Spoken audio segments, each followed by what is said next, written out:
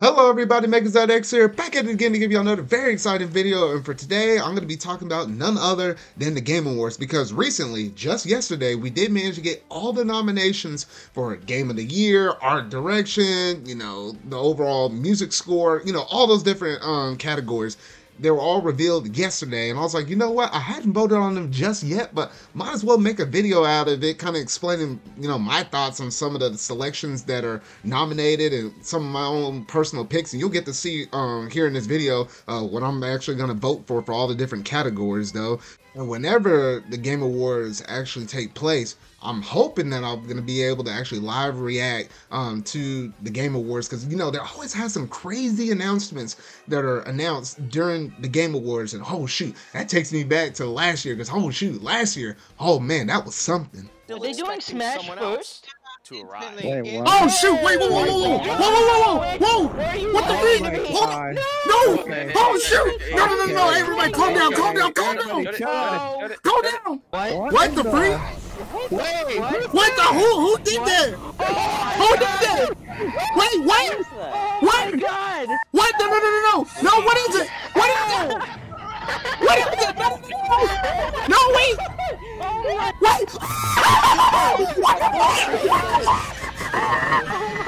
So we'll go ahead and pull it up here real quick though, and let's take it one category at a time. Starting off from the very bottom, starting off from best esport event up until we're going to work our way to the grand finale being the Game of the Year. So some of these categories, I do know that I'm probably not going to have too much to say on it based upon some of the nominees, like probably the esports event. I just want to kind of take a look at everything they have to offer though. But some things I'll be able to throw my opinions on, and some things not so much. Well, let's start with the esport thing.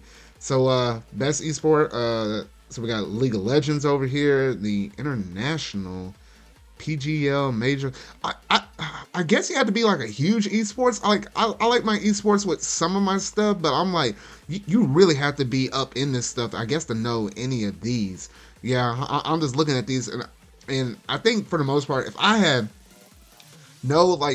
if I don't hear any like good word of mouth from like any of the people I kind of interact with in the community, or based upon my own opinions on it, like, you know, from the experience I have personally gained, I probably won't actually vote for any of the categories like these. Like in good consciousness, I can't really vote on any of those. So we'll go ahead and skip past that one, and we'll go over to the next one, best esport coach. Let's see what's up in this one though.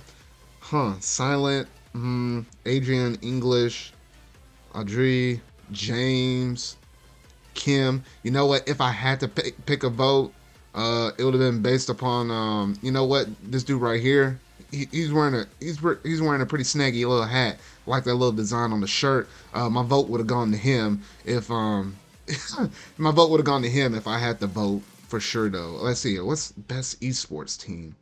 Atlanta FaZe, DWG, Centiums. Based on names, I probably would have gave it to the Sentinels. Like, you know, you don't hear that every single day though. Sorry, so let's go back and look at the other categories here. Best esport athlete. Bruh, this is the weird stuff. I guess you really had to be up in esports as a huge thing. Chris, Tyson, like the chicken plant. What the hero? Oh, I was about to say hero. Heyo. Okay. Simple and clean over there. Collapse. Okay. All right. Well, let's move on to the next one though. Let's see here. Best esports game. All right, maybe I can recognize the game. Let's see here. Call of Duty. Okay. Counter-Strike, Ball Offensive, Dota 2. Our boy over there, League of Legends, and Valorant. You know what? Honestly, I cannot vote Call of Duty based upon the whole Activision thing that's going on right now. This is one I probably will vote on. I always hear a lot of stuff. You always hear the ads for League of Legends all the time. So I'm just going to go ahead and vote League of Legends over there. All right, so there we go. So I got it saved. So let's go back to the other categories there. So that was my first vote right there. All right, so let's move on to most anticipated game. I think from all of these categories from here on out, I will have something to actually say, because those first 5-ish categories were kind of rough, but at this point moving forward, I'll actually be able to have some thoughts on it though. So anyway, so most anticipated game, we have Elden Ring, God of War Ragnarok, Horizon Forbidden West, the sequel to Legend of Zelda Breath of the Wild, and Starfield. And gosh, like this alone, and this is not even all the games we know that's coming out in the year of 2022, but this right here definitely sets the stage. Like there's a lot of good games that are going to be coming out next year, and honestly, even looking on the Switch side of things, it looks like it's going to be almost like a repeat for the most part of what 2017 is going to have to offer. And it's interesting how we're having Horizon Forbidden West and the sequel to Legend of Zelda Breath of the Wild happening in the same year in a similar manner, I think way back in 2017 with the first Horizon and the first Breath of the Wild though. But out of all of these, personally, I think my vote is going to go to Legend of Zelda Breath of the Wild, because just how much crazy things they were able to do and pull off with that open world with the first Breath of the Wild though. But I will give a nod for those that are really looking forward to Horizon Forbidden West. I do have Horizon Zero Dawn on my PS5. I managed to get it for free through the summer play, or the summer play event during the COVID year 2020 though. But I also will give a nod to people like Elden Ring. Elden Ring is not necessarily my cup of tea though, but based upon the beta testing and like my friend Sonic Q and stuff, he actually managed to go hands-on and play on that game. I know some people are definitely looking forward to that game in particular, and obviously a lot of people like God of War Ragnarok, and like the original God of War, and I know a lot of people looking forward to that as well. And this is gonna be a tough one, and I'm kind of curious how it's gonna play out though. But my vote definitely goes with the Breath of the Wild sequel though. So let's go ahead and jump over to the next category over here. Best debut indie. So we got over here the Artful Escape, The Forgotten City, Kenna Bridge of Spirits, Sable, and Valheim. I don't know how you pronounce it though. But out of all of these, the only one I actually heard about was Kenna, and I actually do have it wish listed on my PS5, so that's where my vote is going on. I mean, not too hard of a vote for me though, but good luck for all of the indie studios out there, and see if y'all can actually win. Now, Content Creator of the Year. All right, this is where I kind of have some personal problems here, or have some personal problems, have some issues here with some of these. Of course, as always, I don't hardly know any of these people, but one person I do know that I don't necessarily watch. I watched a couple of his videos every now and then though, but Scott the Woz, like I don't get it. Like, how in the world is he not on this thing? Like, the dude is literally going to TV. I don't personally watch a lot of his videos, but I can give credit where credit is due. You don't see a lot of YouTubers say, hey, I'm gonna start making videos, not just on YouTube, but on TV, where you can just sit down on the couch and watch him. I don't understand how he's not on here. No discredit to all the other people that managed to make it on this list, but at least include him up on here. I don't know. In good consciousness, I cannot vote for this category right here, so I'm just gonna have to skip it. Best multiplayer. We got Back 4 Blood, Knockout City, It Takes Two, Monster Hunter Rise, New World, and Valheim. Based upon all of these, the only game I actually managed to dabble in a little bit. I still need to go through and actually put the time in and actually go through and actually beat it though. But my vote will go with Monster Hunter Rise. Not too hard of a choice right there though, and we'll go back. Alright, so best sports / racing. Here we go. F1 2021, FIFA 2022, Forza Horizon 5, Hot Wheels Unleashed, and Riders Republic. What the heck? Hold on. Why did they throw sports and racing up in the... What the... Oh, okay, that's weird. Okay. That's weird. And you know what? For a second, I was thinking maybe they would have put Forza up in here. Oh, no, they did. No. Yeah, they did put Forza up in here. I guess based on reputation, I am not giving it to FIFA. FIFA, literally, I think, that was like a roster update. Like, that's all they did. They roster updated the thing, and that was about it. Not too much that was crazy added to there. I'll just put down Forza for the people that really like that, because I heard some really good things on that game, though, so I'll just put the vote down for that. Best sim / strategy. Age of Empires 4, Evil Genius 2, World of Domination, Humankind, Encryption, and Microsoft Flight Simulator. Based upon what I know, I probably would say Flight Simulator. And I remember whenever that game first came out, I think it was like PC only before I think you could play it on like the Xbox Series X. But from what I heard on it, like this is like the most realistic kind of simulation you could probably get. And I heard a lot of good things about it. If you're like one of those people that really love simulation games, like I think that is it. And I'm pretty sure it has a good chance of winning right there. So we'll go ahead and move on. Best family game. This is where the Nintendo games normally kick out at. It Takes Two, Mario Party Superstars, New Pokemon Snap, Super Mario 3D World plus Bowser's Fury, and WarioWare Get It Together. Shoot. Okay, now this one's a little tough because I played Mario Party. I played 3D World. I can't remember, did I play this demo or not? But I seen enough of the game on this. And I know my brother has played this game. I hadn't personally played it though, but I kind of know what's basically the premise of all 4 of these games though. If it's family, like, you know, with the inclusion of multiple people, I think it goes to Mario Party. But me personally, I really did like then again, 3D World, you could play with multiple people even online. Like they included that with the baseline game. And obviously Bowser's Fury is just solo. Actually, now that I think about it, oh goodness. Okay, Bowser Fury makes me want to place it over here, but overall, for the overall family experience, I think my vote has to go with Mario Party Superstars. This is a close second, and I imagine you can have fun with New Pokemon Snap, although that's mostly single player. And then WarioWare, I know you probably have some good old fun if you're playing with a couple people here locally though, but my vote would definitely have to go with Mario Party Superstars. So that was a little tougher to throw my vote up in there, the 04, but I guess that's where I'm going to currently stand on that one.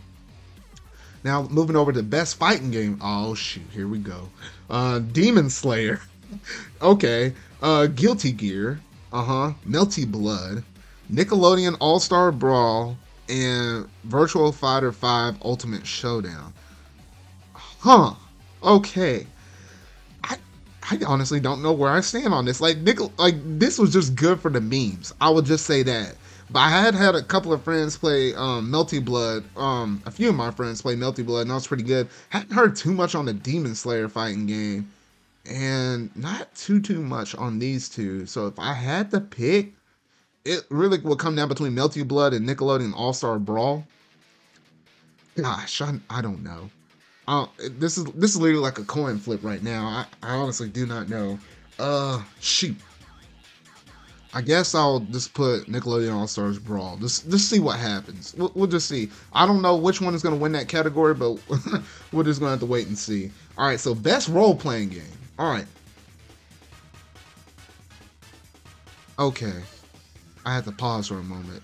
This game literally made it in the best role-playing game. It's not really like a typical RPG in the sense of what we think about with other whatever. Monster Hunter Rise, Scarlet Nexus, Shin Megami Tensei 5 just recently came out, and Tales of Arise. And they had some good nominations. I agree with all 4 of these. It just kind of sucks how Cyberpunk 2077 managed to show up in any shape, form, or capacity, for these nominations. Like what that's an X factor. No, I'm not doing it. But let's see here. I think out of all of these are some good ones. I do want to probably go through and play Scarlet Nexus at home. I was watching the anime. Anime is okay, but I kind of want to go through and play the game. I have that. Seen a lot of good stuff on that. Hear some good stuff about that, even though it's not necessarily my cup of tea. I heard a lot of things about Tales of Arise, but me personally, I think I have to go with Monster Hunter Rise. But I wouldn't be surprised if Shin Megami Tensei 5 or Tales of Arise happens to win as well. Shin Megami Tensei 5 did come out most recently. Maybe with the fan vote, a good amount of votes can get pointed towards that. But in terms of the critics, I think more time has digested for Monster Hunter Rise or Tales of Arise. I feel like it's going to be one of these 3. But I'm going to go ahead and put my vote on Monster Hunter Rise. Alright, let's see here. Next one will be Best Action / Adventure. Let's see here. Okay, we got some good ones over here. Marvel's Guardians of the Galaxy. I do want to get that game, but I don't have it yet. My boy over there, Metroid Dread. Hype, hype, hype. Psychonauts 2, Ratchet and Clank Rift Apart, and Resident Evil Village. Okay. Heard or seen some things about 4 of these, and Psychonauts 2, heard a little bit about, not too much. Honestly, my personal votes will literally go towards Metroid Dread, or it will be Ratchet and Clank Rift Apart. Because I played through this game, but I hadn't played through this one, but I've seen a lot of good footage, and that game looks absolutely phenomenal. I'm hoping to pick it up for Black Friday though, but based upon these, I had to give it to I gotta give it to my girl Samus over there. Like she did phenomenal in her game. So we're gonna go ahead and move on. Best VR/AR. I don't really have too much to say on. Yeah, Resident Evil 4. Well, Resident Evil 4, Lone Echo 2, I Expect to Die, Hitman, and Sniper Elite VR. I heard a lot of good things about Resident Evil 4. I'm just gonna put a vote over there on that. I did manage to play a little bit of Resident Evil 4 on my channel. You can check out that video though, but I kind of sucked on that first opening area within that village though. But yeah. All right. So innovation and accessibility. Let's see here. What's up in this one? Okay. Far Cry 6, Forza Horizon 5, Marvel's Guardians of the Galaxy, Ratchet and Clank Rift Apart, and The Veil: Shadow of the Crown. I guess, based upon what I kind of seen, it's going to be between one of these two, and I'm just going to put Ratchet and Clank down for that one, though. And we'll go ahead and move on to the other one. Let's see here. Best community support. Apex Legends, Destiny 2, Final Fantasy 14 Online, Fortnite, and No Man's Sky. Alrighty, so at least for this one, I don't play really any of these games, but I have friends and I always hear stuff all the time about Final Fantasy 14 and Fortnite. So it's going to be between one of those two. And honestly, shoot, it's a coin flip if I were going to choose one of the two. Okay. Even though I'm not a personal fan of this game, I played it a little bit. I'll give it to Fortnite, only because they do some of the Marvel collaborations. I love kind of seeing some of those Marvel, my Marvel characters being shown up in the game though. So, for my Marvel friends out there, like, yes, use Sonic. Yes, there's your one vote. There's your one vote. All right, I threw one in there for you, bro. All right, so let's see here. Best mobile game. Okay. Fantasium, Genshin Impact. Genshin Impact. League of Legends, Wild Rift, Marvel Future Revolution, and Pokemon Unite. Okay. You know what? I would say Pokemon Unite. That was a game I played, and for the most part, while I was actively playing with some of my friends, we had a pretty good time playing Pokemon Unite. So I'll share a little bit of love right there. We'll go ahead and put it down. Best Indie. Okay, here we go. 12 Minutes, Death's Door, Inscription, Kena, Bridge of Spirits, and Loop Hero. Out of all of these, I really only heard about one, and it's the one I still have on my wish list, so the vote will go with Kena, Bridge of Spirits. From everything I heard from most people, they say that it looks absolutely beautiful, and from some of the footage I also looked at as well, I mean, the game looks really nice, and this might possibly be the first indie game I probably will play on my PS5 as well. All right, so let's go back. Best Ongoing.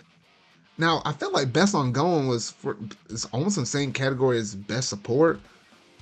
Apex, Final Fantasy 14, Fortnite, Genshin Impact, Call of Duty Warzone, staying away from the Activision stuff. Yeah, once again, I will put it down for Fortnite once again. So, Sonic, you got 2 votes for Fortnite. I wouldn't think I would actually do that twice. All right, let's see here. All right, games for Impact. Before Your Eyes, Boyfriend Dungeon. How the heck? Anyway, A Colorful Tale, Life is Strange, and No Longer Home. Okay, this is one of those weird categories. I don't think I can personally say anything or recommend anything, so I'm just going to have to skip this one, unfortunately, though. Best Performance. All right, Erica Mori as Alex Chen from Life is Strange. That dude from Far Cry 6. Jason Kelly from Deathloop. Maggie, okay, from Resident Evil Village. And another woman from Deathloop. They're really loving that Deathloop over here, though. Honestly, I can't say because I never heard any of their voices. I imagine they did a phenomenal job on each one of their voices that they had to, for all their characters that they had to voice on. But I honestly, I don't have anything to say about it because I just didn't get to hear them though. All right, so best audio design. Here we go.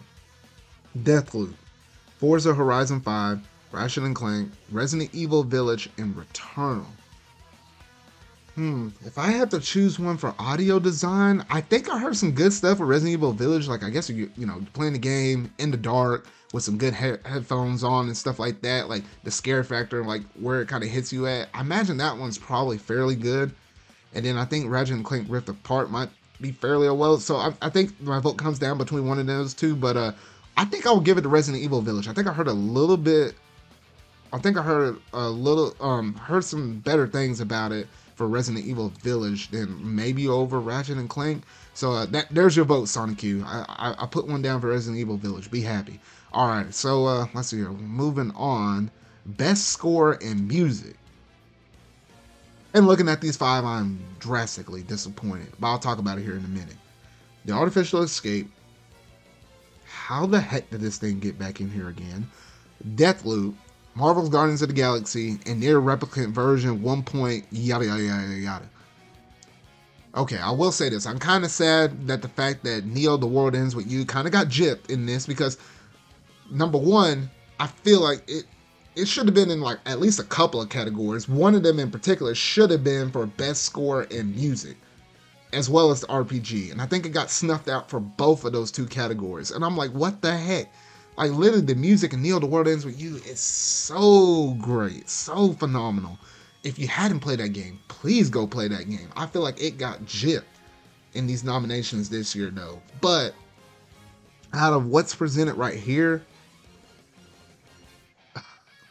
I'll just throw one in for my boy Guardians of the Galaxy because I heard about it being a good game or whatever, though. So I'll just throw one out there for it. And we'll go ahead and move on over. Best art direction. The Artful Escape, Deathloop is in almost every single thing. If Deathloop, kid you not, if Deathloop goes through and gets a whole bunch of W's up on this thing, I'm going to be like, what the actual heck? Kena Bridge of Spirits, Psychonauts 2, and Ratchet & Clank Rift Apart.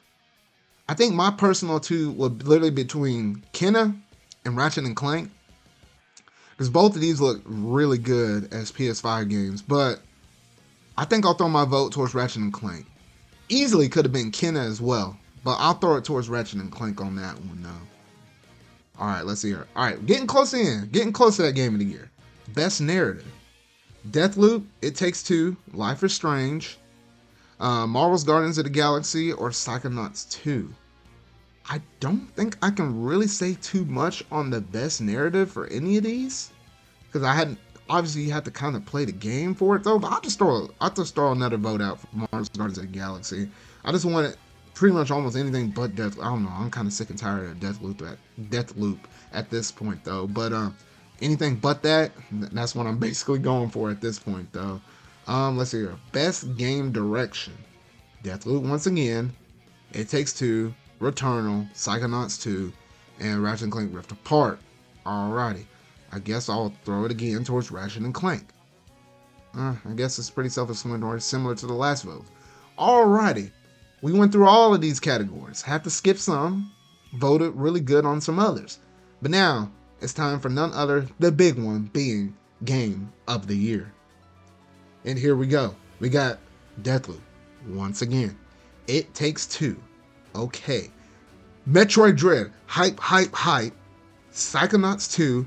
Ratchet & Clank Rift Apart, alright, and Resident Evil Village. That's the one I'm kind of the most shocked about, because I literally thought they literally could have threw in Monster Hunter Rise. I was almost expecting Monster Hunter Rise, that being the other Capcom game, to actually be the one that gets into this discussion over Resident Evil Village. Kind of shocked, but okay.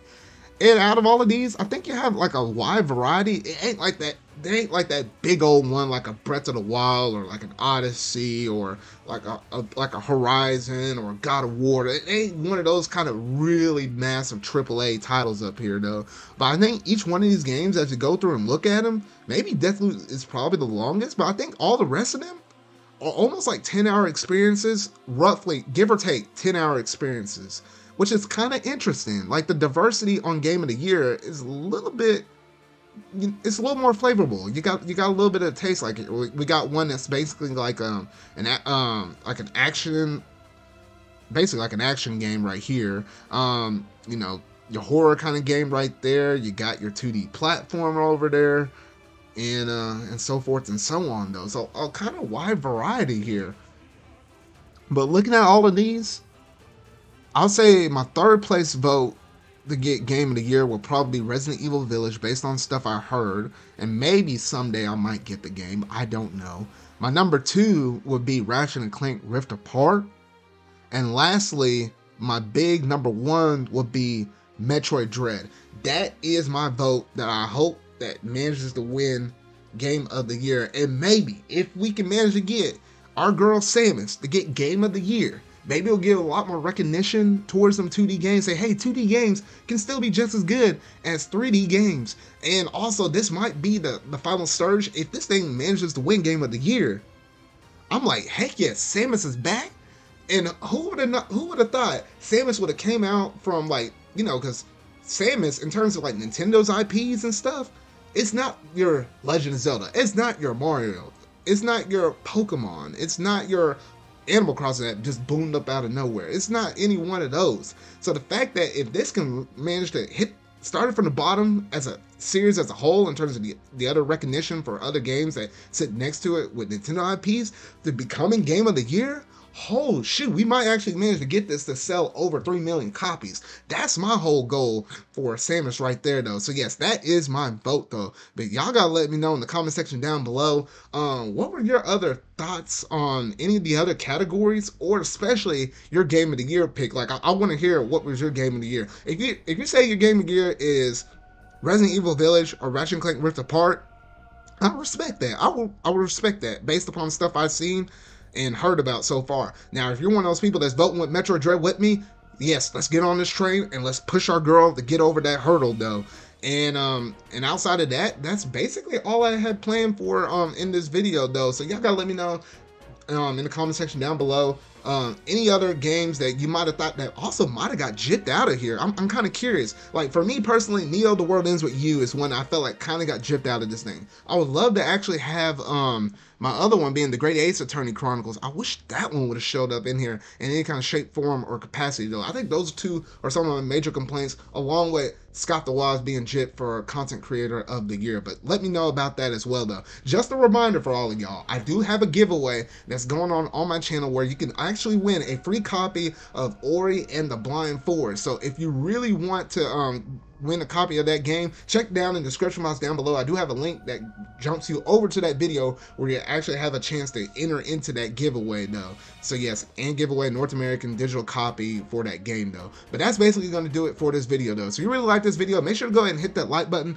go ahead and hit that subscribe button and that bell to stay up to date on all things video game related I feel like talking about and discussing, and hopefully in the future, whenever the Game Awards actually take place, I'll actually manage to be able to do a live reaction of it, probably with my crew or whatever though, because I know we had some good fun times there in the past though. So that's going to basically do it. So remember y'all, until whatever video I make next, see y'all.